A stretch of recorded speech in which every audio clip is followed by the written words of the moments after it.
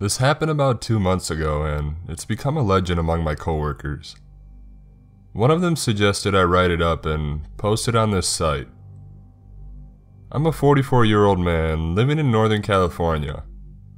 I work for a municipal water district in a small city way out in wine country, and basically my job is to deal with the various problems that arise from the water storage and transfer. If you've never been here, Napa County is mostly a giant marshland with tons of farms, vineyards, rolling hills, and small mountains to the east. On the other side of those mountains are more vineyards and wineries. This place is old, and so are the water storage tanks. We have towers, ground tanks, old standpipes, and even subterranean tanks, which we call watery graves, because of the danger of working with them and the occasional things you would find in them.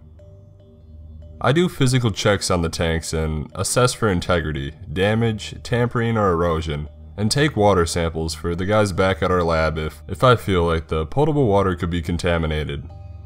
Essentially, I'm what happened to the water boy after his knees went bad and he retired from football. Unlike a lot of the jobs that take people to scary places like night security guards and park rangers, my job gives me the opportunity to see a lot of pretty sunsets and landscapes. And my visits to certain properties usually result in gifts of free wine or homemade cheeses. But every so often, creepy things do happen.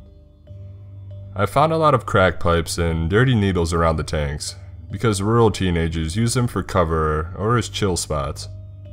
I also find spent shells or bullet casings, and every once in a while some dumbass uses the tank itself for target practice. I once found a pair of bloody underwear in the field near the base of a tower, and some obvious signs of struggle. I definitely called that one in. Until 2 months ago, the weirdest thing that I ever saw while I was driving through the mountain pass in the evening were two dudes in a horse costume were casually making their way down the road. Then one evening, I got a PAR, which is a property access request, on the way home from work. The site was way up past the state park in the eastern hills. Most of the jobs up there are simply checking the tanks on old dirt roads or talking to the ranchers about the irrigation and plumbing. That area is covered in crazy thick woods and all the roads are dark and windy.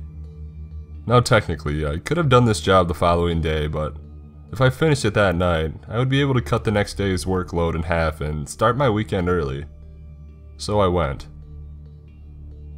It was just after 8 p.m. by the time I got there, and it was starting to get dark. I had to pay attention because I had never been to this specific place before. It took me a while to find the road that led to the site, but soon, I made a left turn off the main highway and headed down a dusty little one-way road that snaked through the woods.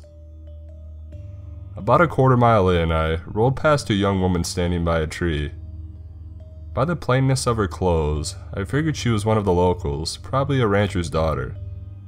The woman looked to be in her late teens or early 20s, and she held in her arms a gray cat. The two didn't appear to be heading in any particular direction and just watched me with empty stares as I drove by. It was a bit unnerving, and she completely vanished into darkness as soon as my headlights pointed away from her. But in another minute or two, I passed an old house and reasoned that it had to be her home. It was pitch black by the time I arrived on location. I had to use my high beams as there were no streetlights at all, and eventually I came upon a clearing. Off to the left side of the road was a big field with two ancient water tanks in it, no doubt fed by a well and underground filtration system further up on the hill behind them. I realized I'd be doing a lot of walking around then. A rickety wooden fence surrounded the field, and a few horses ambled around inside of it. I found this a little weird because typically ranchers would house their animals at night since late frosts in Napa aren't too uncommon. The whole property seemed in despair, like no one had been around for a long time. If there's one thing you learn quick in my job, it's that farmers and folks who live in rural places or up in the mountains tend to have guns.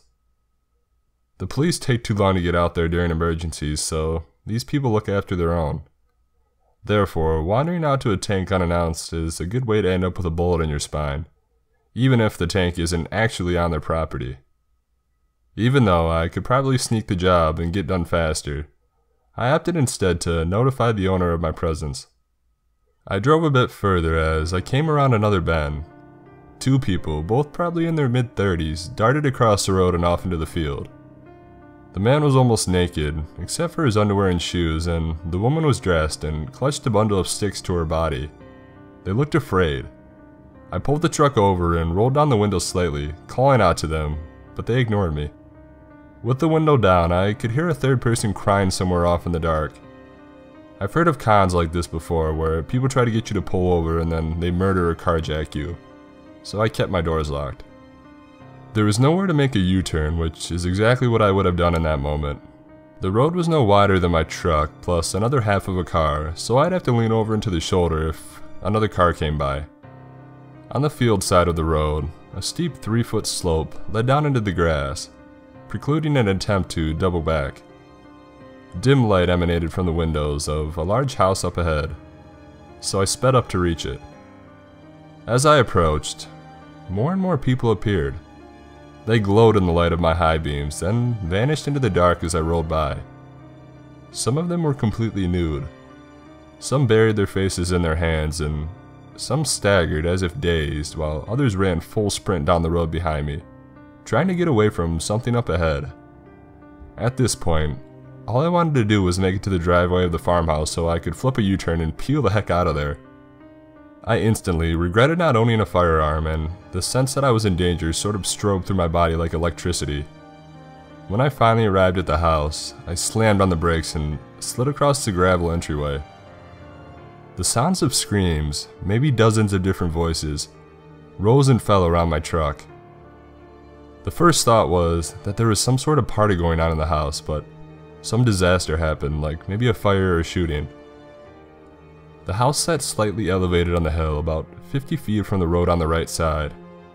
To the left was the edge of the field and a thick wall of woods. People were running away from the house towards the woods and field, shrieking and babbling and cursing. The house was raised enough on the nearby hill that my high beams lit up only the first floor. Darkness completely shrouded the rest of it. A long wooden porch ran the length of the building, and just beneath the porch on one side was a huge gaping hole.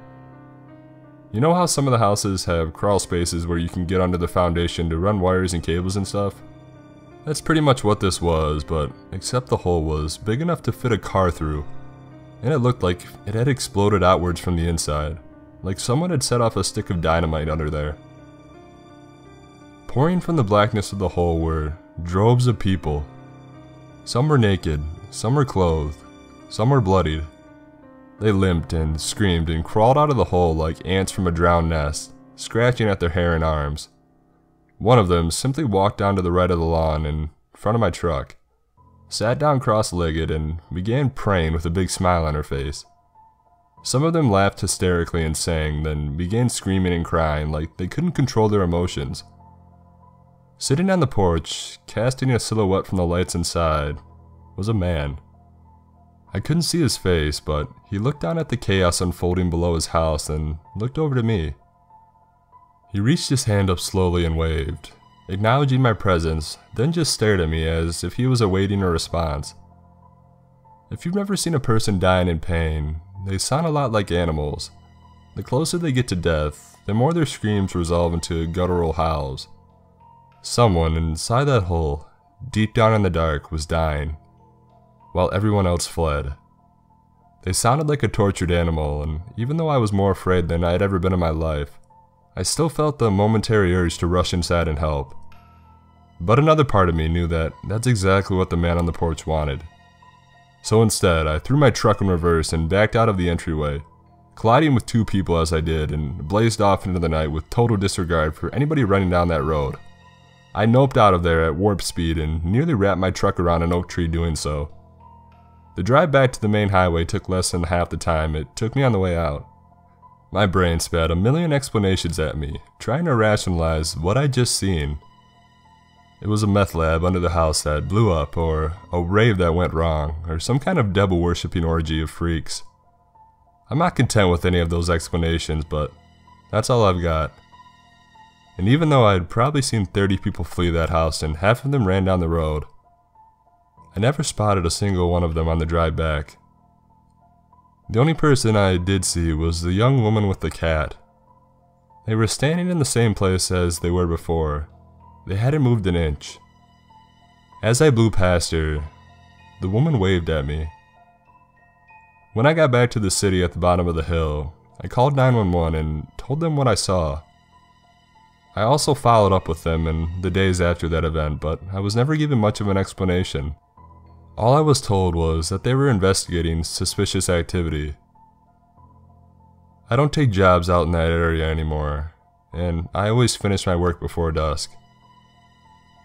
There won't be a part 2 to this story because I'm not stupid enough to go back there. Sorry everybody, but I don't want to see that again.